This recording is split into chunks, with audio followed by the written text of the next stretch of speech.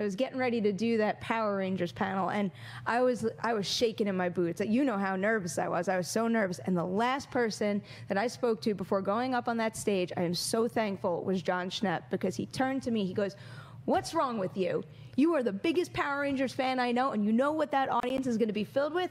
Power Rangers fans. You get up on that stage, you tell them why you love the property they love so much, and they are going to embrace you in an instant." That is exactly what happened. Hey Perri, what are you doing right now, Perri? The real Perri. Oh, I'm just hanging. Yeah. I'm just hanging with myself. That's right. What is Perri? The video Perri. What do you think of what's going on?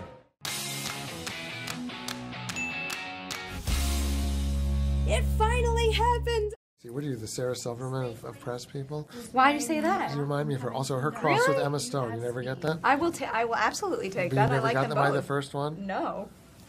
They didn't I have a approve, baby. though. They didn't make a baby named you. Hey guys, Perri here, and I've got something that you've all been waiting for. It's a really big review for a much talked about movie. I'm just kidding. It's just the Emoji Movie. I can finally talk about whatever the heck I want.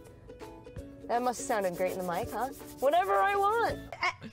I have a friend. Just the tip. Don't. I touched the tip. Get my over God. it. It's done. There's a sausage behind me. That's how it's going to be this whole show. This is a game changer. It completely changes my opinion about the movie. It doesn't at all. I hope I can contain myself. I'm just so freaking excited. I'm going to Star Wars Celebration. It's my first time. I've always been a big Star Wars fan, but thanks to this guy right here, my Star Wars brain is exploding right now. It's a big steaming pile of... and I didn't like it. At Celebration and Perri, a lot of them are volunteering to go in your place because you simply can't handle it. I don't think so. It makes me mad. It's nice to know in a future karaoke outing, Perri and I will do a duet version with Elphaba and I'll Glenda. just clap in the background. No, you'll be Glenda. I will be Elphaba. I think that works perfectly. Stresses me out. Oh God, it's raining. But I got a camera. Perri has sounded very confident all morning about her box office predictions. So Perri, we're going to start off with you. Go first. You're going to cheat. Oh no, we're I'm going to just lead kidding. off I'm with just you. kidding. All right. I think I got this. I take this very seriously, if you haven't noticed. Yes. I used to hide cameras all around Manhattan, and then I would jump over cars and stuff. I just kept all those photos to myself. Being a superhero is very dangerous. That was the most animated. I just caught a glimpse of it. It is yellow. There I just caught a glimpse of myself in the monitor, too. I was doing a whole little dance to that. I hope you guys enjoyed that. Sorry for podcast listeners. I'm a big fan of you dancing. I want a definitive answer who you have the best chemistry with on camera. Dewey. Okay. Son of a... That was the easiest question. Nobody can compete with that. I'm struggling whether or not I should tell this story or not. Do it, Tell a man. story, tell a Dude, story. It's about who you. tells a Megaforce what story? did I do? The juice. Oh, the juice. Okay, so Perri knows you brought OJ? up, I don't know why you just brought up Hanukkah and this came to my mind. I want to go put on a pair of rollerblades with sparklers in my hands and go flying off the top. Okay, so we're sitting around. No. I have never, ever been angry at Perri. Perri is the most perfect thing to have around. It's that plant that doesn't need sun or water. It's just always there, brightens up your room, you know? I forgot to water the Perri Yet another today. great analogy. But we had some kind of staff meeting out there, and I can't remember what it was about. And I was paying attention to something else, and then I clued in. And she was talking about this juice store, and they were out of something. I can't remember what the problem was. But I came in on the conversation where she said, "That damn juice store."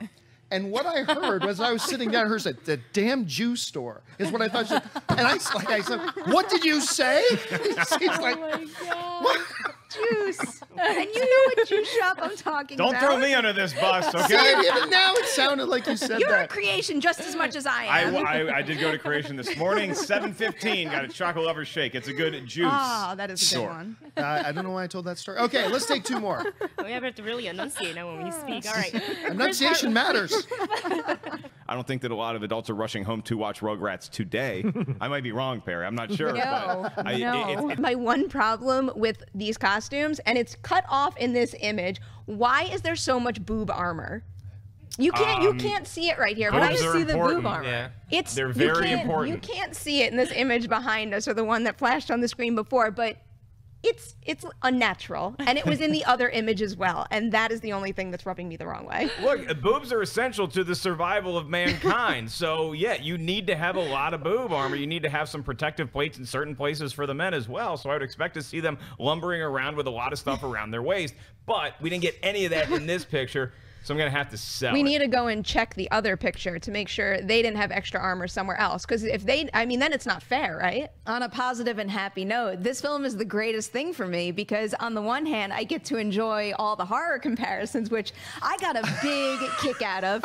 Yet, with every piece of promotional material I see, it warms my heart because I was a big fan of Pooh growing up also, and not that Pooh, that Pooh. I was just waiting for somebody to be like, haha, she likes Pooh or something. I don't know. You know what happens with these things. I will never say no to a Pooh I said it, now joke. no one else did, and I probably put it in people's heads, but I like this movie. The boob armor is making me think of, you know, in Austin Powers when you had the That is what it looks like. imagine though. like that's what happens in the movie. Maybe there's a hidden weapon in there. We just don't know. Is someone hungry? This must be the kind of satisfaction that grown adults get from cooking meals for real people. The Collider behind the scenes secrets. We're just gonna talk crap about Jeff Sneider the entire time. No, that's not true. But I did beat him in Guess Who, so. I did. He knows it too. Wait, are we still going? I thought that was like the sign off. Going. I was like, wait, what? We could sign off now because I did win. Maybe the JJ commentary, they couldn't get it done in time for an April release. What if somebody... Really? You I'm just couldn't sit JJ down for an hour and 51 minutes Maybe not. to talk a little bit over Maybe some- not. Maybe they couldn't. Maybe as far... Look, as far as the guy, The movie came out in December. Yeah. DVD got the movie was done early November. We know that. It was Right. wrapped and locked in early November. November, December, January, February, March, April. In 5 months, you couldn't sit him down to watch his movie and talk into a microphone. Oh, you never know. Perry? Well, I'm in the line of fire right now. I'm just gonna Those babies are fantastic But, characters, like, not real babies. Babies are humans, though. Aren't they running? Aren't they Babies running are in their diapers? So- Humans, like, set in a live... Yeah, but that's why a CGI baby running around is going to look funny in a real-world live-action setting. True. If that's purely what they're going to do. We're in the same boat here. I don't think it should happen either. Batman Forever and Batman and Robin. I loved You those. loved Batman and Robin? Loved them when I What? was a kid. When I went to my first year in sleepaway camp, you know what poster hung above my bed? A Batman Forever poster. And I'm so embarrassed to this because I watch them when they come on. But you and- shouldn't be embarrassed. But that's you as a kid. Like I always say, like Batman and Robin. If you were like 7 years old, you should like that film because it's colorful and it's like you're not aware of like bad storytelling just Bat yet. nipples. Yeah, or just like certain things that you're like, you know, as an Bat adult credit you watch it, you're card. like, oh. Thanks for making me feel better about Yeah. that. But I shouldn't put the poster back up, You right? could if you want. If you want to put up the Batman and Robin poster, we will judge you, but you can still put it You'll up. be fully judged.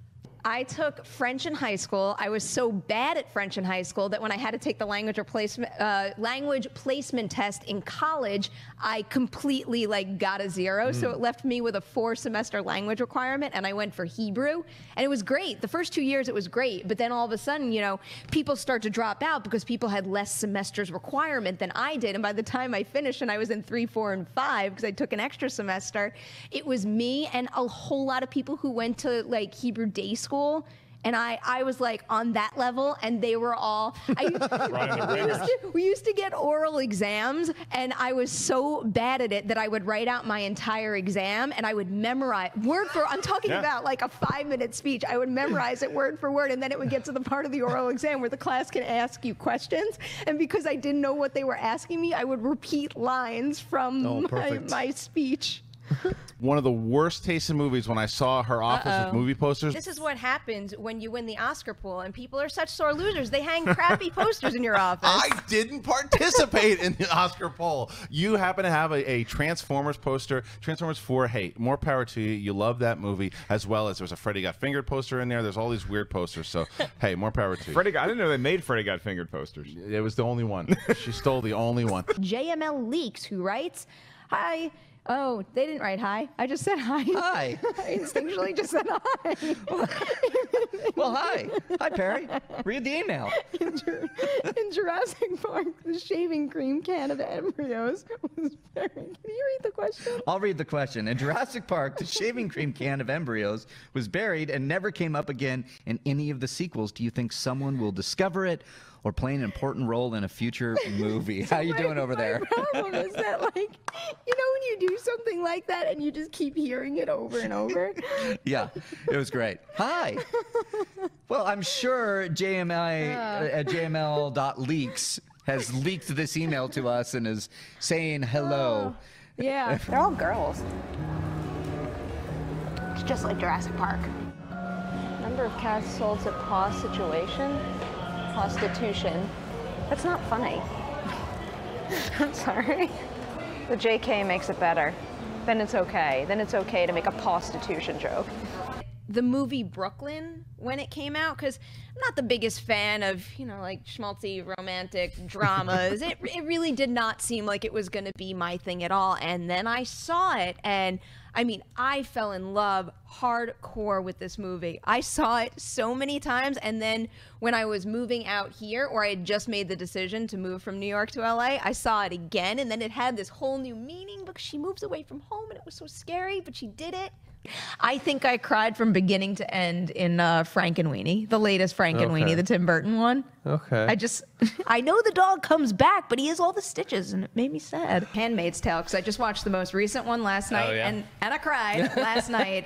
In the theater, though, it was probably Won't You Be My Neighbor. It was a mix of happy, encouraging, and sad tears all at once, but that was another movie where basically my entire long ride over, you know, some freeway that I don't know what it was, I was just going by the GPS to get home, just sobbing.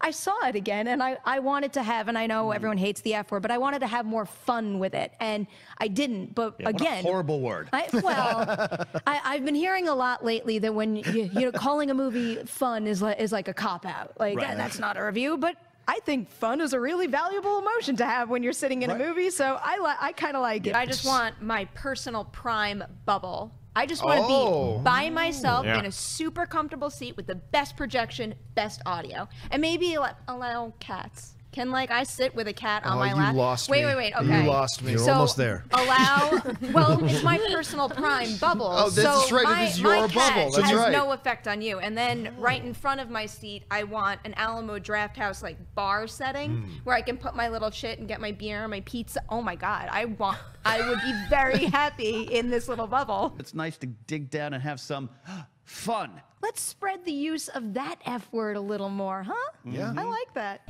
Thank you for watching this. Like and share. Goodbye, helicopter. And until next time.